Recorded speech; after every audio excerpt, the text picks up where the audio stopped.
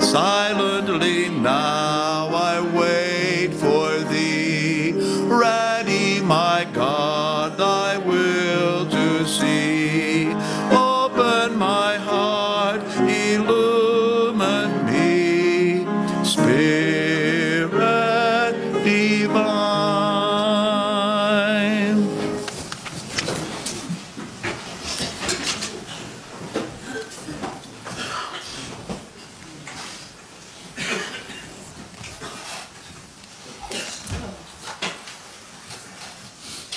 After Rubio's criticism for drinking water, I'm almost afraid to take a drink.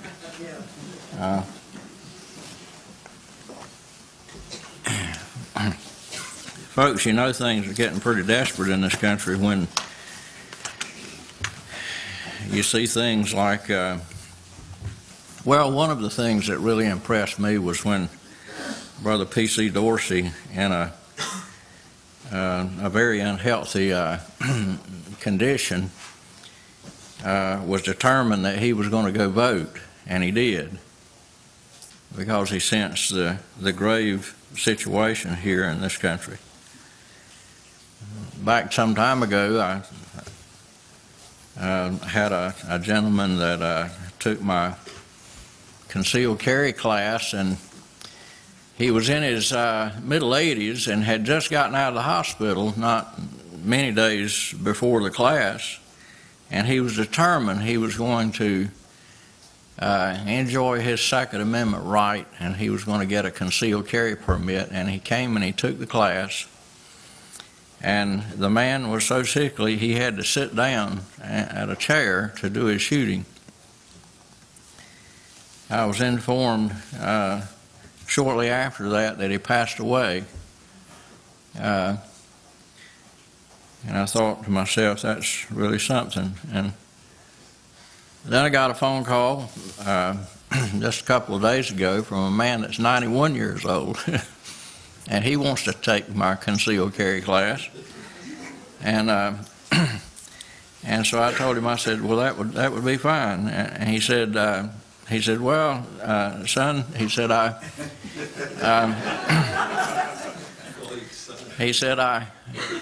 I fought in the Second World War. He said, I was a paratrooper that went in with, I can't remember what regiment it was. You remember, you met him today, Victor. It was 505-something, 580-something airborne.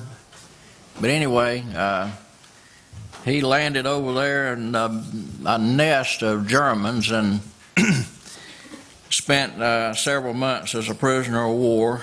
And he told me, he said, you know, I know how to shoot machine guns and large cannons and things like that, but he said, I never spent much time shooting a small gun. And I think that we need to get together and go out and do a little practice. And so I went out with him today, and he got that part of the class behind him. And I was very impressed at what a 91-year-old man could do with a firearm in his hand. Well, you might wonder, what in the world does all that have to do with the message today, which is entitled, What Must I Do to Be Saved?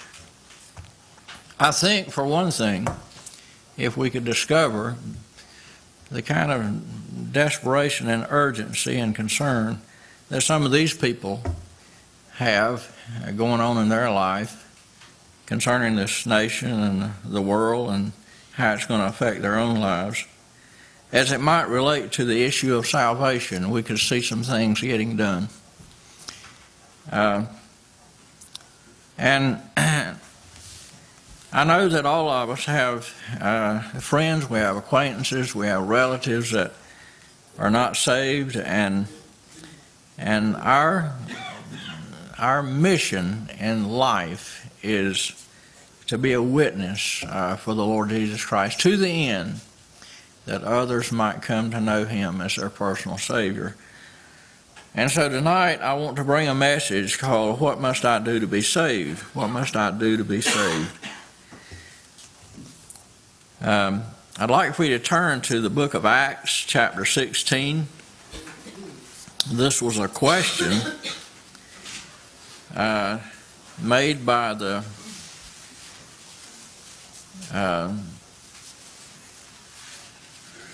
jailer. You remember when Paul and Silas had been put in prison for preaching the gospel. I'd like for you to begin reading with me at verse 23 of Acts chapter 16. And when they had laid many stripes upon them, they cast them into prison, charging the jailer to keep them safely, who, having received such a charge, thrust them into the inner prison, and made their feet fast in the stocks. And at midnight Paul and Silas prayed and sang praises unto God, and the prisoners heard them. And suddenly there was a great earthquake, so that the foundations of the prison were shaken, and immediately all the doors were open, and everyone's bands were loosed, and the keeper of the prison, awaking out of his sleep, and seeing the prison doors open, he drew out his sword and would have killed himself, supposing that the prisoners had been fled. But Paul cried with a loud voice, saying, Do thyself no harm, for we are all here.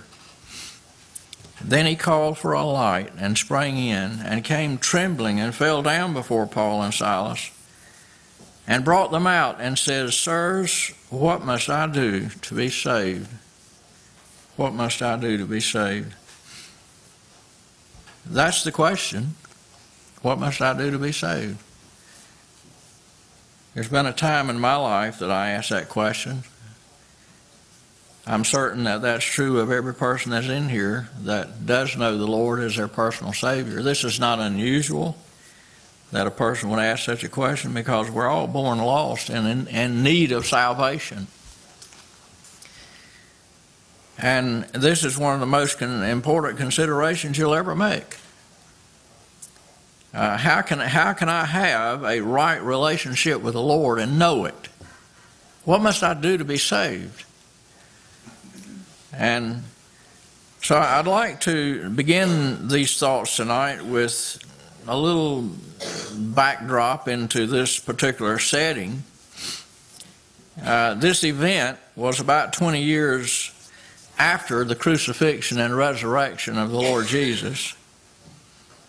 This was a time period where the disciples were described as those that had turned the world upside down.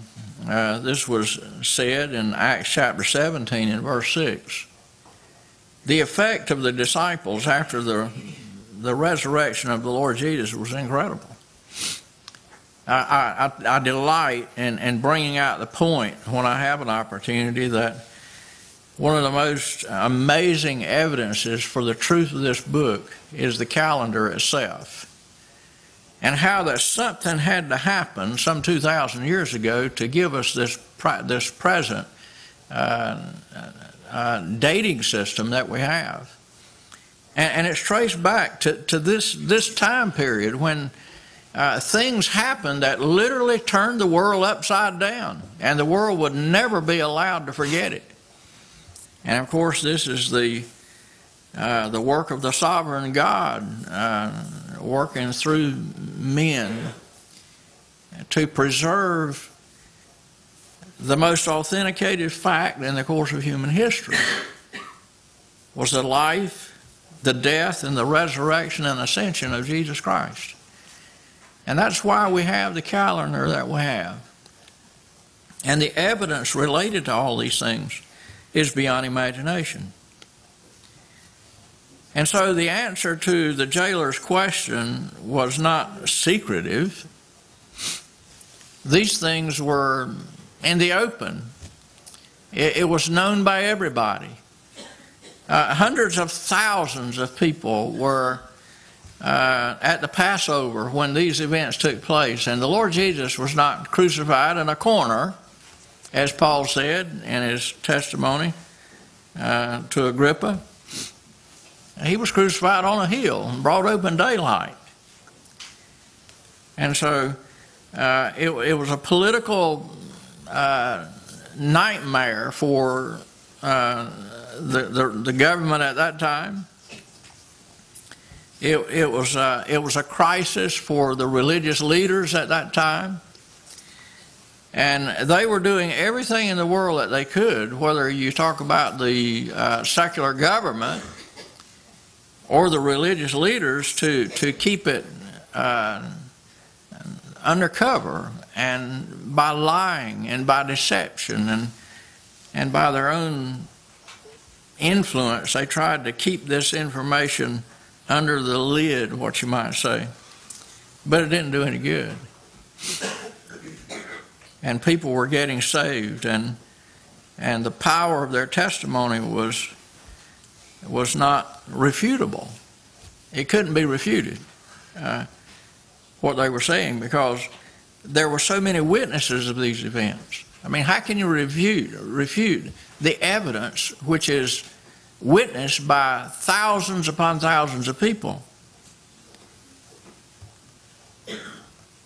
And so the message concerning the Lord Jesus was being proclaimed everywhere. But I'd like for you to notice the backdrop to some of these things that led up to this Philippian jailer asking this question, what must I do to be saved? If you'll read with me at verse 14, it says, and a certain woman named Lydia, a seller of purple of the city of Thyatira, which worshipped God, heard us, whose heart the Lord opened, that she attended unto the things that were spoken of Paul. Now, as we're reading this, I want you to think about something. If you're sitting here tonight and you're exercising your heart about your relationship with the Lord, and you want to be saved and know it, think about all these things, because the Bible is just a marvelous book in this regard, because it gives us all kinds of examples of people that were not saved that got saved. And if we look into their experience and what they understood and what happened in their minds and hearts, then we might see that as wonderful instruction for ourselves. And so we read on, and when she was baptized in her household, she besought us, saying, if ye have judged me to be faithful to the Lord, come into my house and abide there. So here's a person that she wanted to be around Christians, and that's very important, because this is what happens to you. When the Lord begins to work in your heart, you have this desire to want to be around people that know the Lord, and think about the quality of testimony that Lydia had an opportunity to be with here in the Apostle Paul and Silas. And she constrained us, and it came to pass, as we went to prayer, a certain damsel possessed with a spirit of divination met us, which brought her masters much gain by soothsaying. The same followed Paul and us, and cried, saying, these men are the servants of the Most High God, which show unto us the way of salvation. Now, this is an incredible thing, because here's a damsel that's demon possessed, and the devils that are in her recognize the influence and testimony of the Apostle Paul and Silas. This demon is speaking through these women, saying, these men are the servants of the Most High God, which show unto us the way of salvation. Now, this is very important as it relates to the Philippian jailer, and all of these things are part of the backdrop of this man coming to this point of asking this desperate question, sirs, what must I do to be saved? And this she did many days. But Paul, being grieved, turned and said to the spirit, I command thee in the name of Jesus Christ to come out of her. And he came out the same hour.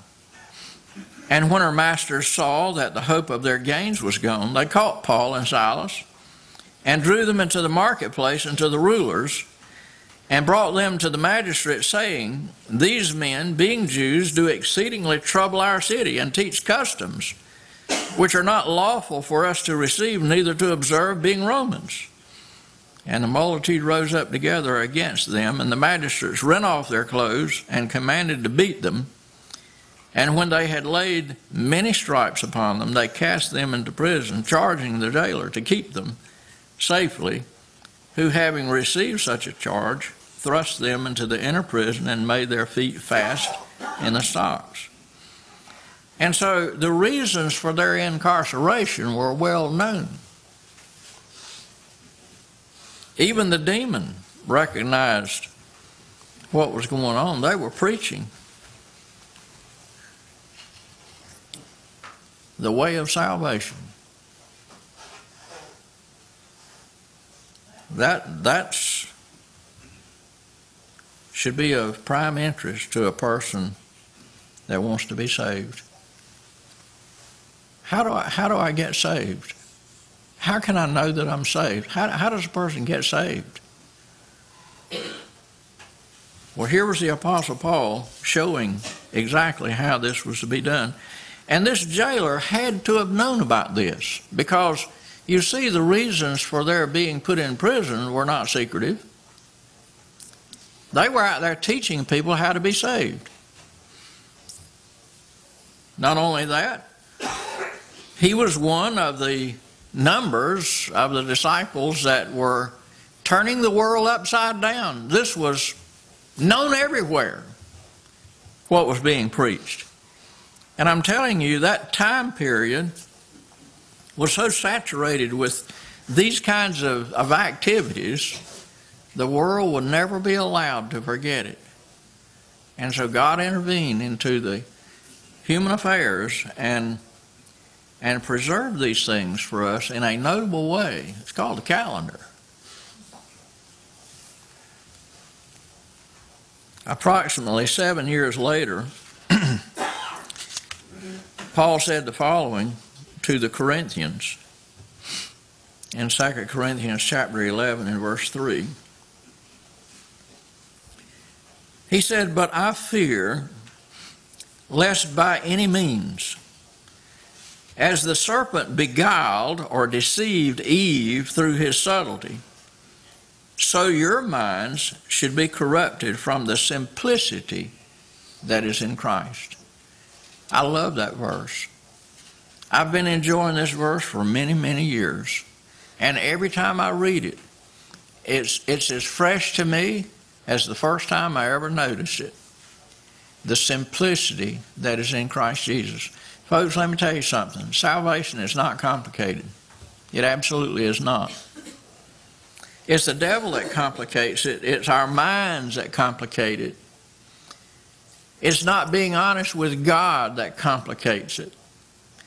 But the message from heaven on God's part is absolutely simple. It's not complicated at all. I looked this word simplicity up in Strong's Concordance. And it's interesting sometimes the additional thoughts that you discover when you look up a word and think about its definition. And the word simplicity means singleness, sincerity without self-seeking. Now think about this definition as it relates to Christ. We're talking about the simplicity that is in Christ. We're talking about the character of God. We're talking about the character of Jesus Christ. And what we're learning about him as a person is his sincerity. And how that his whole involvement with humankind is selfless. There's no self-seeking in this.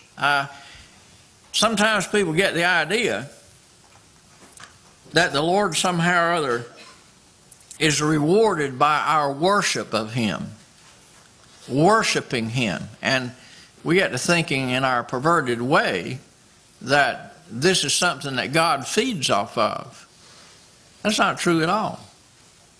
That's not true at all. God doesn't need our worship. And his command in there to worship the Lord and serve only Him or Him only is not because He needs our worship by any respect. The reason He revealed that need on our part is for our benefit. It's the same kind of thing as a parent that has children, and the parent wants respect from those children because it's for their benefit if the parent is respected. When you look up to somebody and you respect them, it's not for their benefit, it's for yours if what they're telling you is good and safe. And this is the whole mentality of God as He has revealed Himself to this world. He is not a self-seeking God at all. What's also interesting to discover is in this Greek word for simplicity, it means folded together. Folded together. Folded together as one. And what's interesting in the genius of God is He chooses words to convey this message from heaven. He has in this single word the eternal plan of God, which is to take a person here on this earth that wants to know how to be saved and fold them in such a way with Himself that they become one, which is singleness. And His purpose in doing this is not selfish. He loves us because He's a God of love. It also means without dissimulation. If you look the word dissimulation up, which is one that's not very often used in everyday language by many, if you look the word up, it means the opposite of singleness. It means the opposite of sincerity. So it means to not be sincere, to not be honest. And so the Lord is without dissimulation. So He's emphasizing here in the meaning of this word His sincerity, His honesty. He came into this world to save us from our sin. To embrace a view of Christ that is not consistent with His true character and nature is dissimulation. That's what unbelief is. Unbelief is dissimulation. It's changing Christ into a person that He is not. I think that's one of the important points of Brother Jim's messages on Calvinism, because Calvinism completely misrepresents the character of God, the nature of God. And so it's important for us to get it right. Now, as we consider some thoughts here on the subject of salvation and what a person must do in order to be saved, there are two critical hurdles or misconceptions that hinder a lot of people in coming to the Lord. Now, a number of these things I have mentioned before. These things have been taught in the church here many, many times over the years. But you never know when you've got an audience like this, when people are listening and when they're not, when they're asleep, when they're alert. You never know where their minds are in the course of a message. They might be thinking about other things, and it's amazing sometimes how things are so familiar to the speaker and to many others in the congregation. But one of the biggest mistakes you'll ever make is thinking that some of these thoughts do not need repeating. Yes, they do.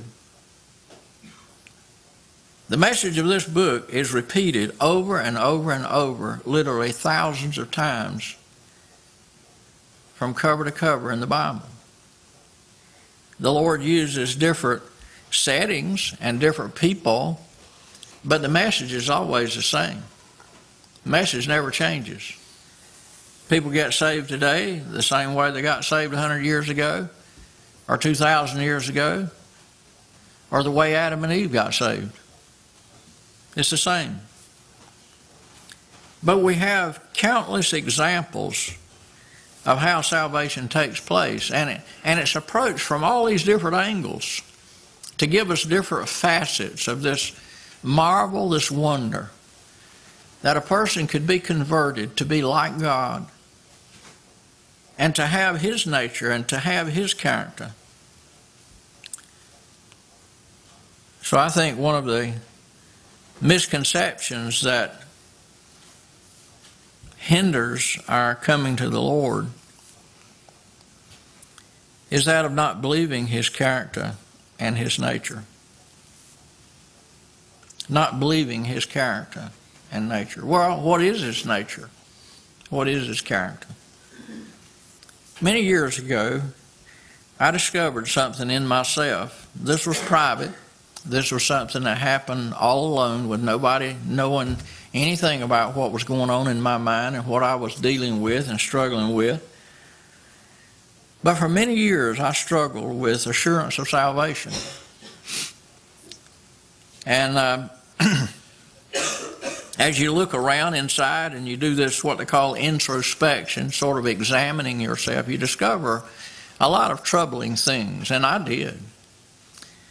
I realized that in my mind was wickedness. In my heart was wickedness. And I often wonder, how in the world could a person be saved and claim to be saved that had such things going on in there?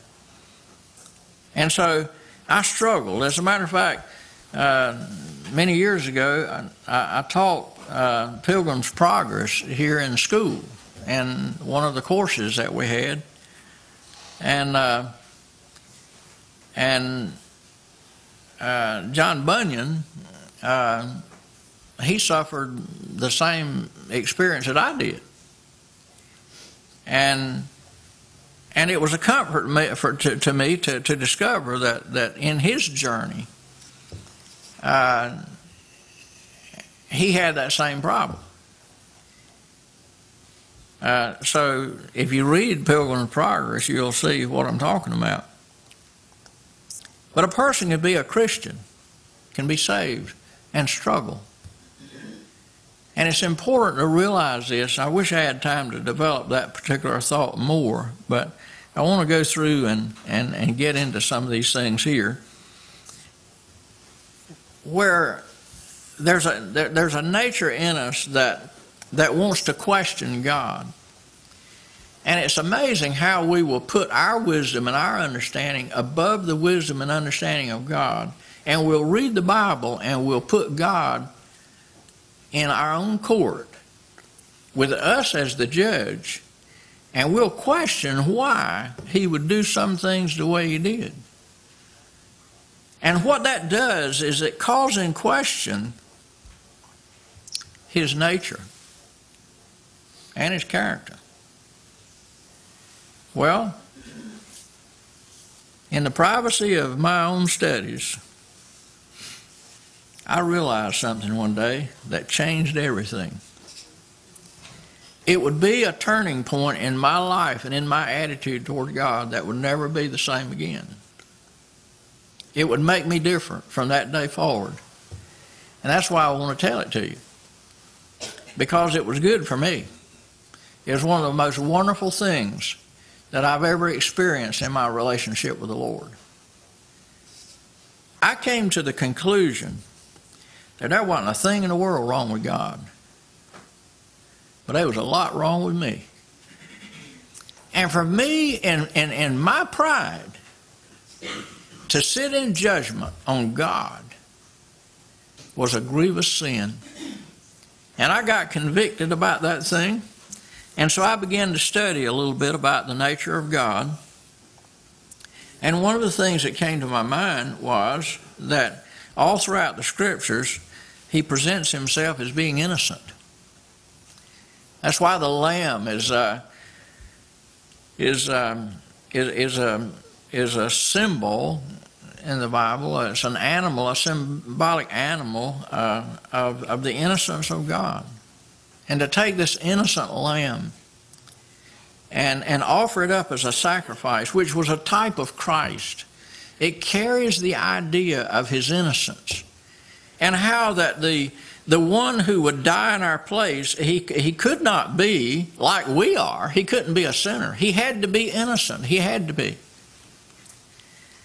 And so, somehow or other, for me to sit in judgment on God as though somehow or other some of these things that are hard to understand in the Old Testament was a result of a God that is really not innocent, at least in my judgment, was a grievous mistake.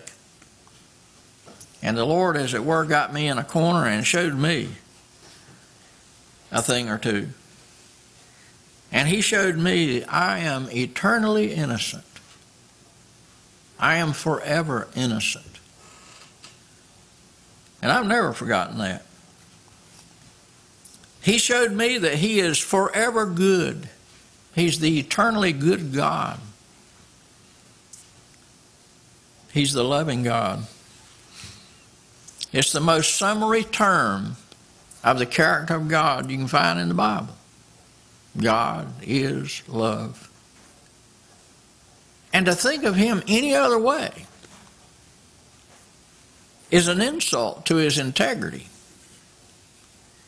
And I was mightily convicted about that. He is right, which is just a shortened way of saying righteous. Righteousness is rightness. He's right. He's always right. He is just. He is merciful. He is kind. He is gracious. He is selfless. He is meek. He is lowly in heart. He is humble. He is pure. He is holy. Any other conception of him is a corruption or dissimulation of his true character and nature. And you would do well, if you're here tonight, to take this to heart and never fall into the sin of questioning the nature and the character of God. When you read things that you can't understand, don't wrest the Scriptures to your own destruction, because that's what you'll do if you begin to think bad thoughts toward God. That's a big mistake.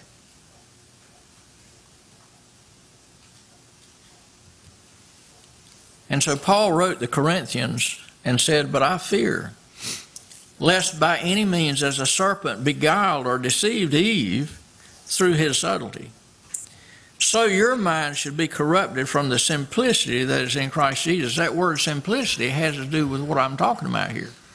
It has to do with the nature and the character of God, the eternal innocence of God, the eternal goodness of God, and all of these things that we mentioned. And to think of him any other way is dissimulation and a great sin. But you also see that on the surface, the word simplicity, which I like to think of the term this way, we don't have to get complicated about it. Paul is simply saying that the message of salvation is simple. It's not complicated. It's very simple. The instructions in the Garden of Eden were very simple. The way of salvation was very simple. It's very simply presented in the Scriptures. And you see the message of the cross right there in Genesis. But it's a simple message. It was a simple solution. It was a problem that was so big only God could have resolved the problem. And he did. And with God all things are possible. And he can save a person. He can do that.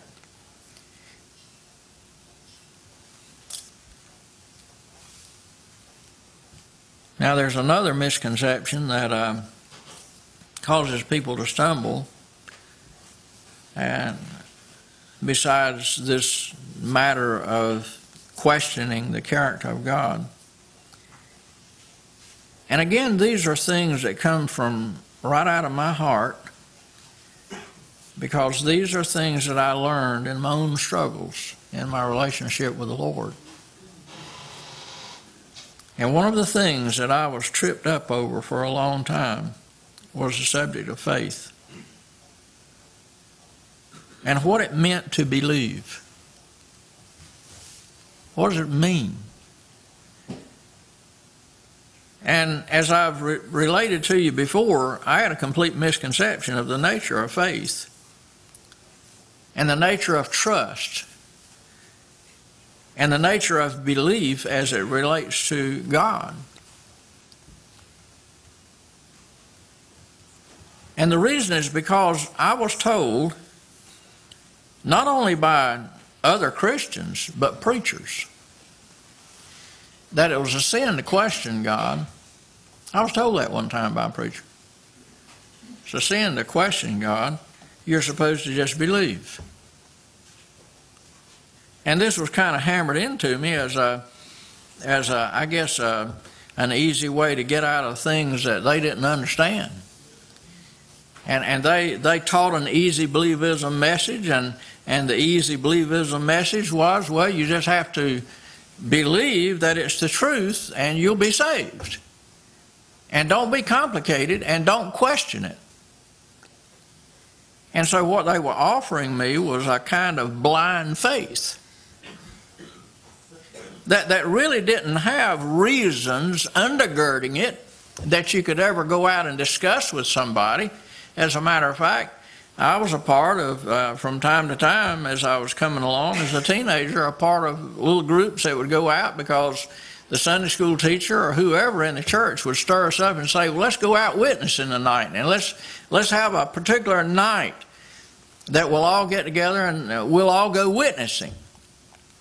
And so I would get with them and go out, and we would knock on doors, and really we weren't being led by the Lord. We were being pressured into doing something so that other people could feel better about themselves, and that they were going out serving God and they were doing something for God.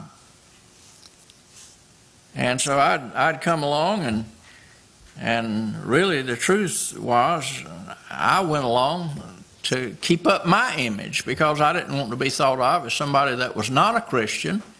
And so if Christians are supposed to go out and witness, then I'm going to go along with the crowd and get the credit for being a Christian and get numbered with all of those that went out and did a work for God.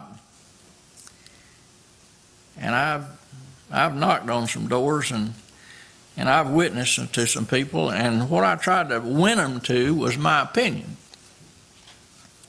They had their opinion, I had my opinion, and I was trying to win them to my opinion, and it had no more depth to it than that.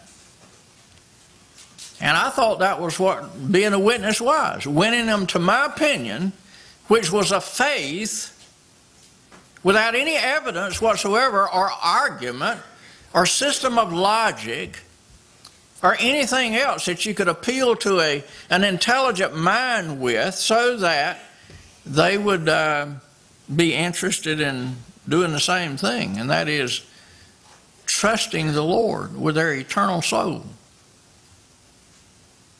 And so I got hold of a definition of faith that was not biblical. A definition of trust that was not biblical. A definition of believing that was not biblical at all. And then when I got into college, it was reinforced. The lie that I was taught in the church was reinforced by the state. And when I went off to college, the professors would get up there and say, well, you can have faith in God, but it's not scientific. You're talking about a dimension that cannot be proven. You're talking about an invisible dimension. But if you want to be an educator if you want to be an intellectual, then you have to think. You have to mold your life around things that have evidence. There has to be fact associated with the things that you believe, and then you'll have the power to persuade people if you have evidence and you have fact. And they were right. They were absolutely right. But they were saying that evidence and faith had nothing to do with Christianity because it deals with an invisible dimension where there is no evidence. You just believe, and that's all you can do. And I was taught that this believing is in reality, I learned this in the psychology department, is really just a crutch because we sense that there is the concept of eternity. We're going to die, and we've got this concept of eternity, and so what if it turns out that after we do die, all that these preachers have been saying is right? And there is a God out there. Then the best thing for me to do is just do like the psychologist said, lean on the crutch. Lean on the crutch. Because belief in God is nothing more than leaning on a crutch. It's just a weak hope that after it's all over and done, it might just turn out that way. So the best advice, the best counsel they could give is, well, what you need to do is live the best moral life that you can so that when you die and you get on the other side and it turns out to be true, then you'll have good works to stack up against the bad, and the Lord will look at the good works and weigh it into balances, and if the good outweighs the bad, then you'll be saved. And folks, I was taught this kind of thing. And I had this reinforced in my mind when I got to the university. So I was allowed to have my Christianity, but it was too embarrassing to go public with it. And I remember the chairman of the Department of Philosophy called me in because of a paper that I wrote. And he told me, he said, you can enjoy these thoughts of faith in the walls of your mind, but don't bring it into the class. We're philosophers in the class. And we lean on real intelligence in the class. But not on a faith that has no evidence, that has no actuality related to it. And so I was in a real despair about this situation related to God. It was after I came down here to Calvary Memorial Church and began to run into people like Pastor Kelly and Dr. Henry Morris, who I met at a convention, a Christian Educators Convention down in Tampa, Florida, back before we even had a school. And Pastor Kelly and I met him. We met Dr. Rushdenny at the same time. And I began to get his books and read them. I can't tell you how many times I've sat there in my window, looking out my window as I study my Bible. And I would pray and I would talk to the Lord and I would tell him to just go over and hug Dr. Henry Morris for me.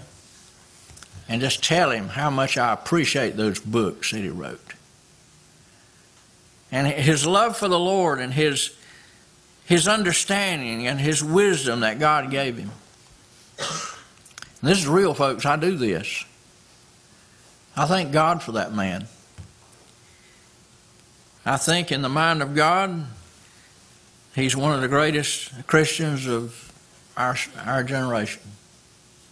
And of course, there are many others, but I'm just talking about him because the impact that this man had on me is beyond imagination. And all of a sudden, I began to realize that the Christian faith has evidence. It's based upon facts that cannot be refuted. And to run across what Dr. Luke had to say in Acts chapter 1 and verse 3 about many infallible proofs, it's in the Bible. I never heard a preacher bring that out. Can you prove God? Yes. Is there evidence that proves Him? Yes. It's everywhere. How in the world a person can live in this world and not believe in the true and living God as exactly as He has revealed Himself to be is beyond imagination to me at this point in my life. I don't see how a person can live without the Lord and without the certainty of knowledge concerning God and the work of Jesus Christ upon the cross of Calvary. I can't imagine to myself a person who claims to be a Christian and goes out here and knocks on a door, and his reason for being there is not a passion that God Himself has put in the heart. It has nothing to do with what somebody else wants to do. I don't even like to go out witnessing with other people. I don't. What I love to do, and I get the greatest joy out of it, is when the Lord stirs me up to go out and speak to somebody. And I see the Lord working. And it's a blessing. And we need more of this kind of thing. It's an encouragement to me to see this in other Christians, and there's a bunch of them here in this church that are like that know the Lord, and they're serious about it. And they serve the Lord, and they serve the Lord with a passion. And that's a wonderful thing to behold. And if the young people in this church do not get a handle on what I'm talking about right now, I'm telling you, this church is going to go up in ashes. You young people better listen to me, because this is the truth, what you're hearing. Jesus Christ is the way, the truth, and the life. And you may have heard that 100 times and twice more, but no truer words could ever be uttered.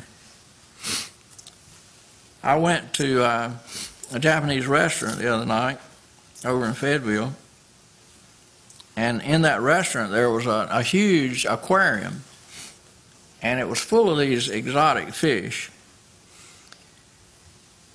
And I was standing there looking at those things. I just marvel. I love to go and look at things like that. And I was looking at these fish, and they're just amazing. And I noticed in the colorations, the colors are just amazing to me. But here's this fish, and he's yellow. And he's got these black and blue stripes on him. And what was interesting to me, and I called my wife over and showed it to her, there was a stripe that started at the very top and wrapped all the way around him. As a matter of fact, they wrapped all the way around the entire fish. And one of those stripes came down and came across his eye. And it was like the line was unbroken. And it went through the middle of that fish's eye. The stripe did. And I thought to myself, how in the world could somebody look at that and not see God? And I stood there and I just looked at it, and it was though, I'm telling you, it could not have been a clearer testimony to me of Jesus Christ than if He had been there in the flesh. You can see the signature of God. You can see the work of God. You can understand what the Lord meant when He said, if you believe not my word, then believe me for the work's sake. And His works are everywhere, if we'll just open our eyes and see it. And there's power in that. And so, one of the big misconceptions about Christianity is a misunderstanding of the nature of faith and trust and belief. Let me tell you something. Having faith in God is absolutely no different than having faith in any other person you've ever met on this earth. Why would you ever have faith in somebody? Would it not be because of what you know about them? Why would you ever trust somebody? Why would I have a student come up and carry out some responsibility that would require trust? What is behind you trusting a student or anyone to do anything that's important for you? Is it not based on what you know about them? What about believing in somebody? Folks, for me to believe in somebody, I have to have some experience with them. I have to know something about them. And sometimes it becomes critical when you invest trust in somebody and faith in somebody. And you go out and you tell other people, oh yeah, man, I don't think you're going to have any problem with this person. I believe in them. I believe in them. When they tell me something, I believe it. When they tell me something, I believe it. Why would I say that I believe somebody if I don't have something undergirding that position of mind? Well, why would I believe in God without requiring the same thing? Let me tell you something. The Lord doesn't want you to believe Him without a reason. You'll never amount to anything as a Christian. If you don't have the power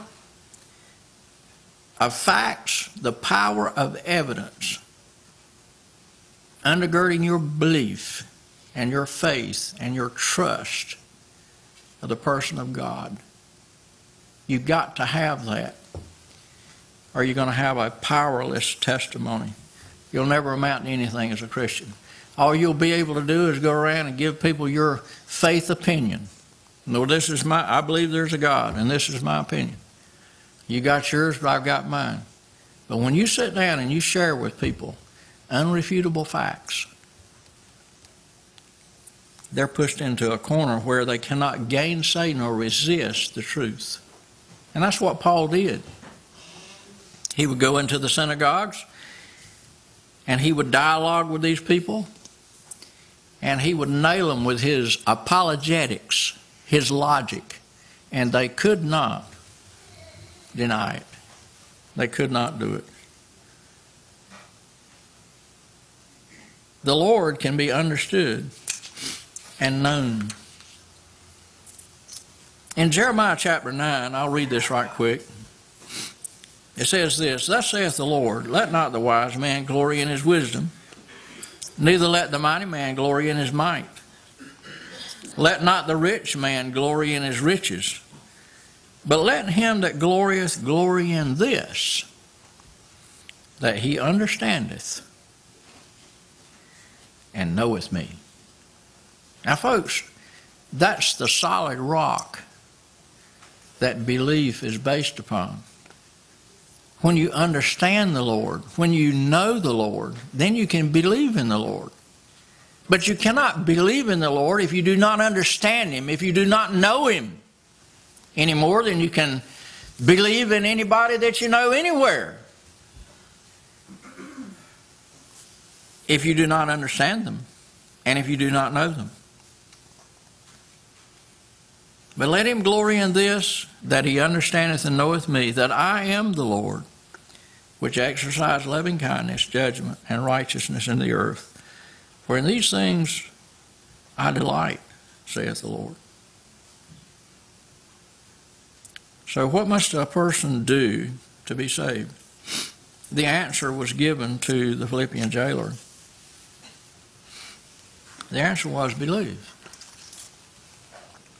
And when you read that chapter carefully, you find out that there was evidence for that believing to be based upon. There was a testimony of many. Because the world was being turned upside down by the testimony, folks. And these were eyewitnesses of his majesty. These were people that knew the Lord. Many of them from the time that he was born in Bethlehem's manger. For over 30 years, he lived on this planet with men, with women, with children. He was known as the carpenter's son. He was known for that 3 years and a half or so that he went out into the public ministry. He was known. His works were observed, miraculous things that could only be credited to God.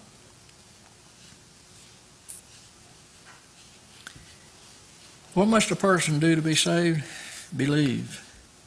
I'm going to go over some things real quick because our time is gone. Examples of those who did get saved and the prevailing circumstances that resulted in them getting saved. It's interesting to read the Bible about different ones that did get saved, the jailer being one of them.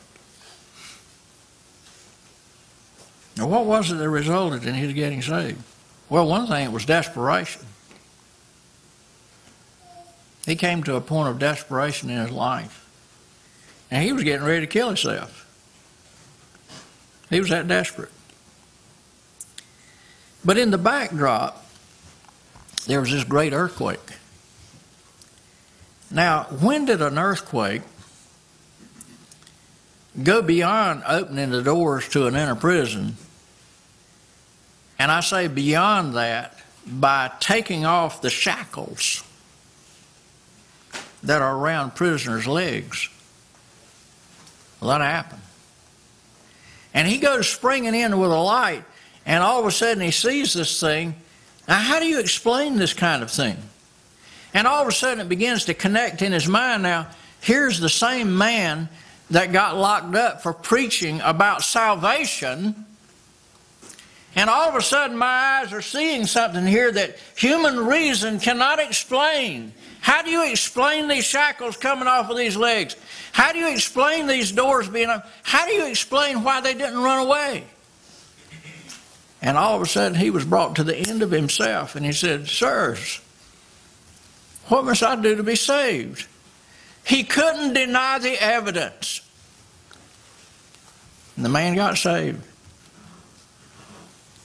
What about Nicodemus? He was a master in Israel. John chapter 3. But he had a secret ignorance. There were things that he didn't know. And he didn't really want to let people know about his ignorance in spiritual matters because of the pride that's in there. And he had all this insecurity about his relationship with God.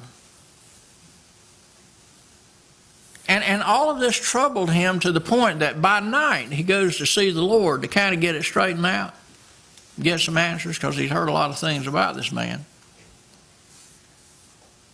And the Lord told him what he needed to hear. What he taught him was, you don't love God. Truth is, you hate him. You hate him. That man got off in a corner at some point after the Lord left him, because the Lord didn't try to squeeze out of him a profession of faith.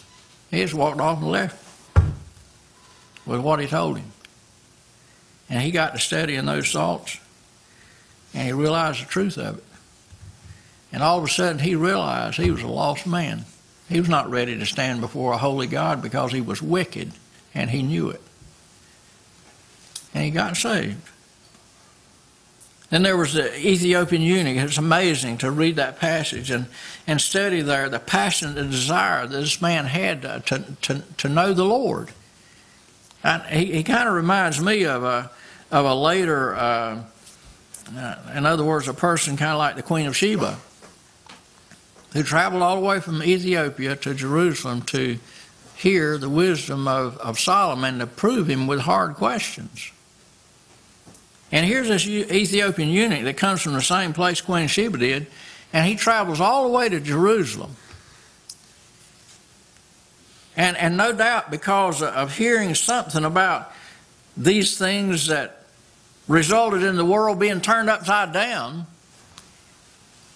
he goes up there and somehow or other he ends up with the scriptures. And he's riding back in his buggy. He hadn't had anybody yet to come up to him and explain to him what all this meant.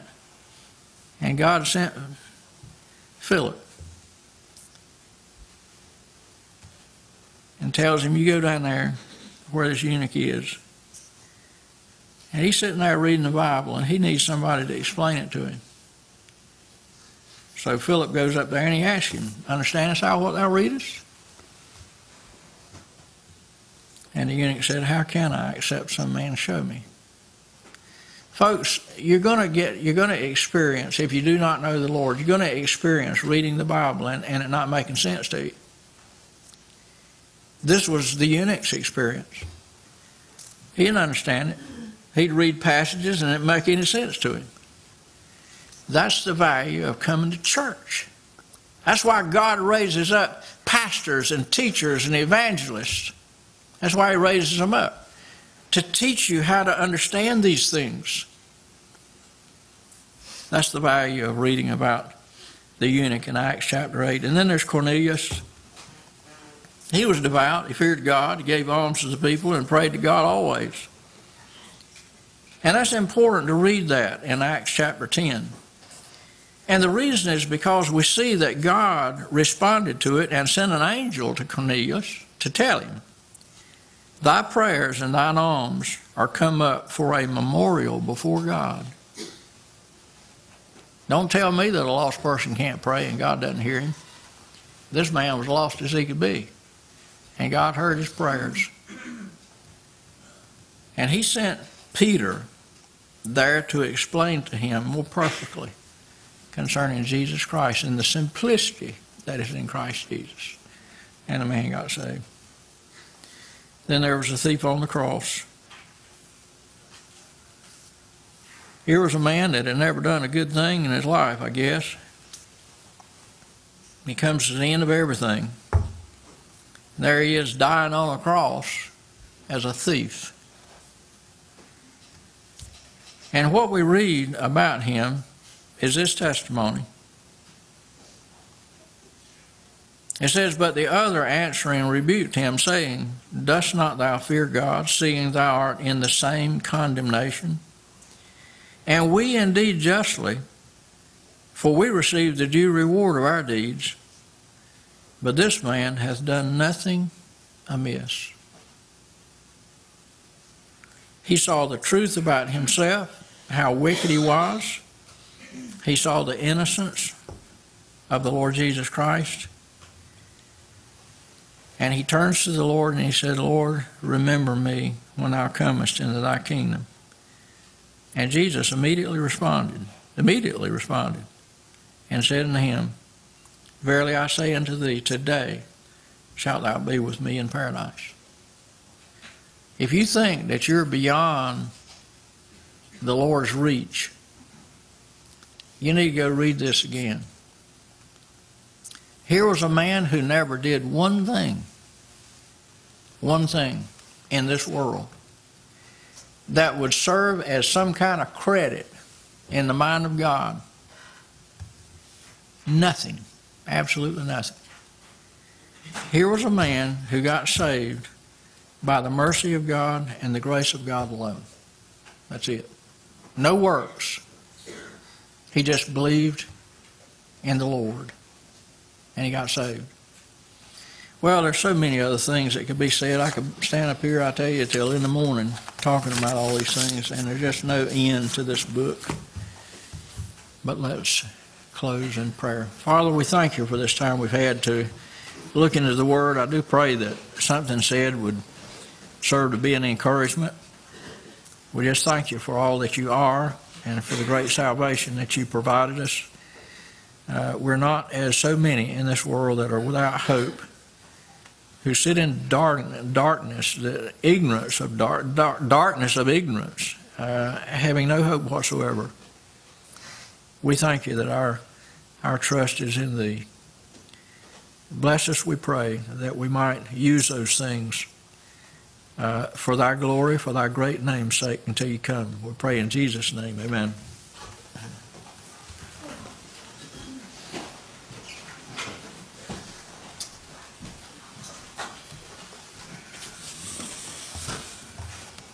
Let's turn to hymn number 389. 389 will be our closing song. We'll stand together.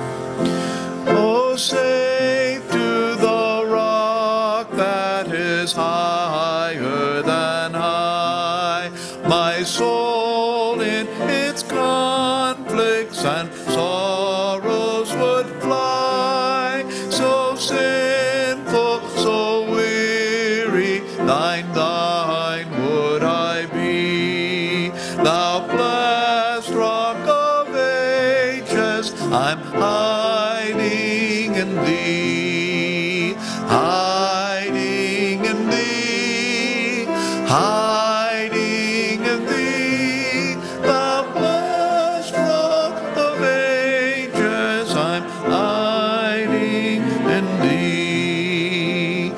In the calm of the noontide and sorrow's lone hour, in times when temptation cast o'er me its power, in the tempest of life on its wide heaving sea, the blessed rock of ages, I'm hiding in thee, hiding in thee, hiding in thee. The blessed rock of ages, I'm hiding in thee. How often the conflict when pressed by the foe, I have fled to my refuge and breathed out my woe. How often when trials like sea billows roll, have I hidden in thee, O thou rock of my soul, hiding in thee, hiding in thee. The blessed rock of ages, I'm hiding in thee. Let's look to the Lord in a closing prayer as Mr. Michael Pies leads us. Father, we thank you for this day, and we thank you that you brought us here tonight to hear these words of truth. We know tonight that what we heard was not a cunningly devised fable, but it was from your word. It was delivered with your power.